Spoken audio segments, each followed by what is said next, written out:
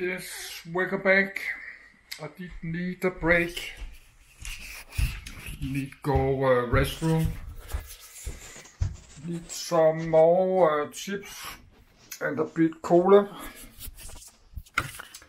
It's not chips, it's salt sticks, called salt sticks.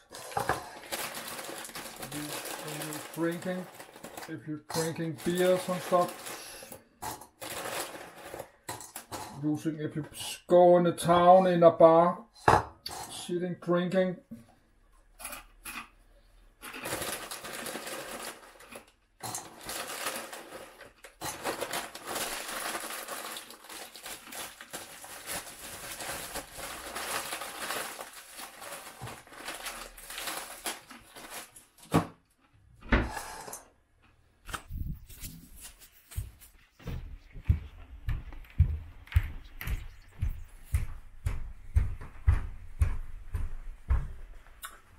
It's got water.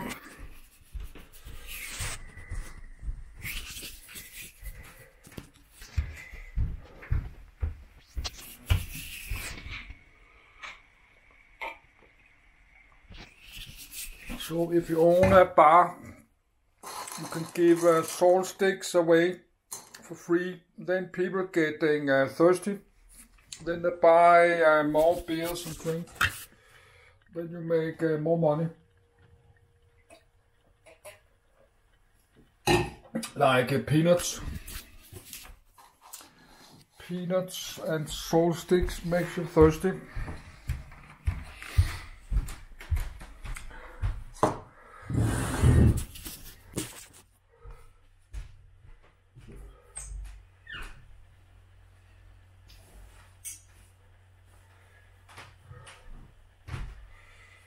So it's 5 p.m. I don't have a work, I have a pension, so it's not important at all what time it is, but I like to try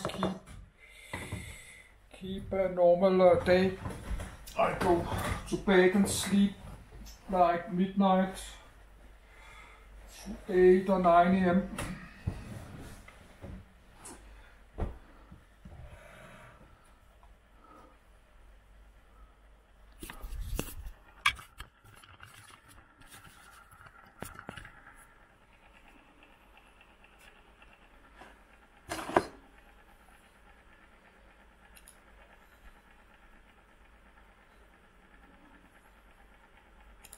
Building a computer with the required performance, size and weight demanded the use of transistors, which were at that time very expensive and not very reliable.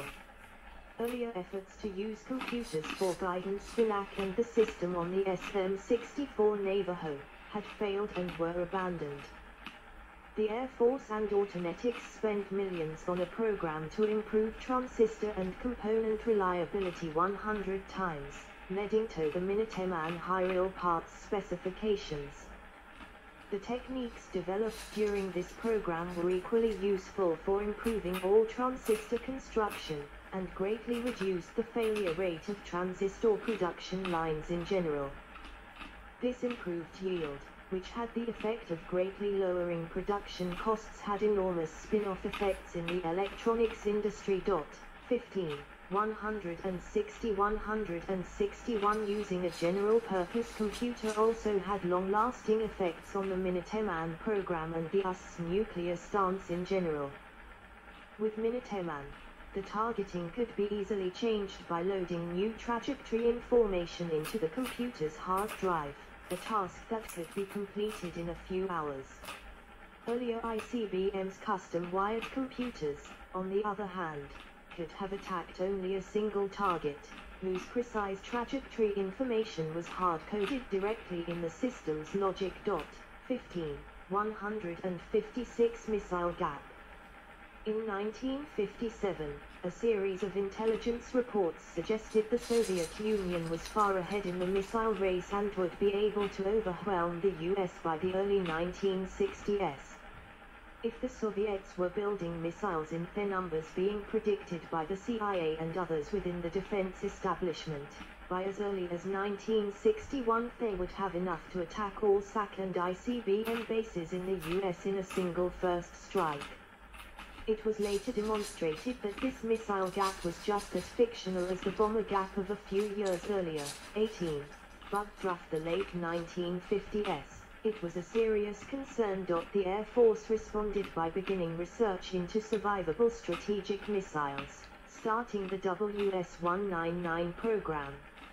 Initially, this focused on air-launched ballistic missiles, which would be carried aboard aircraft flying far from the Soviet Union, and thus impossible to attack by either ICBM, because they were moving, or long-range interceptor aircraft, because they were too far away.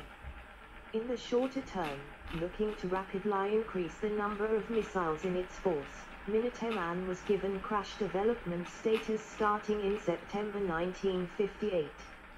Advanced surveying of the potential silo sites had already begun in late 1957. 1946 adding to their concerns was a Soviet anti-ballistic missile system which was known to be under development at Srishigan. WS-199 was expanded to develop a maneuvering reentry vehicle, MAV, which greatly complicated the problem of shooting down a warhead. Two designs were tested in 1957, Alpha Draco and the Boost Glide reentry vehicle. These used long and skinny arrow-like shapes that provided aerodynamic lift in the high atmosphere, and could be fitted to existing missiles like Minuteman. 19. The shape of these reentry vehicles required more room on the front of the missile than a traditional reentry vehicle design. To allow for this future expansion, the Minuteman silos were revised to be built 13 feet, 4.0 m, deeper.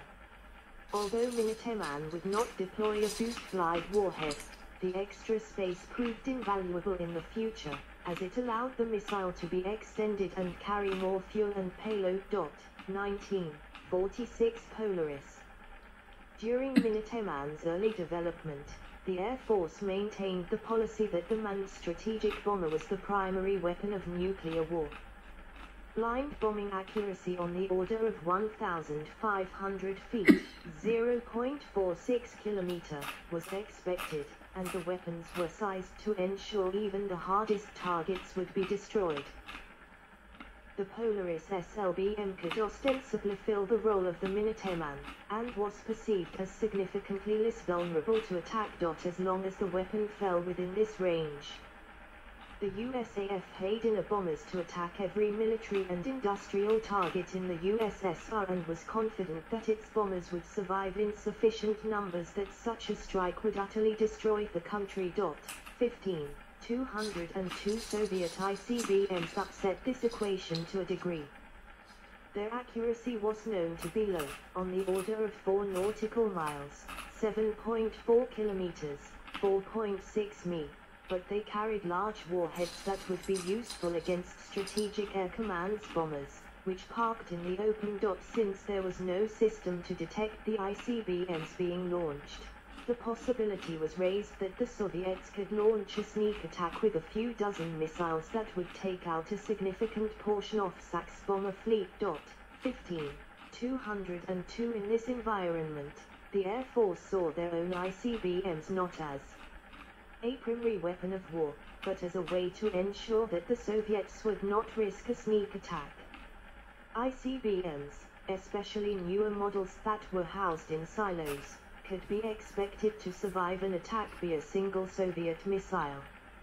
In any conceivable scenario where both sides had similar numbers of ICBMs, the US forces would survive a sneak attack in sufficient numbers to ensure the destruction of all major Soviet cities in return. The Soviets would not risk an attack under these conditions. 15. 202 Considering this counter-value attack concept, strategic planners calculated that an attack of 400 equivalent Gatans aimed at the largest Soviet cities would promptly kill 30% of their population and destroy 50% of their industry. Larger attacks raised these numbers only slightly, as all of the larger targets would already have been hit.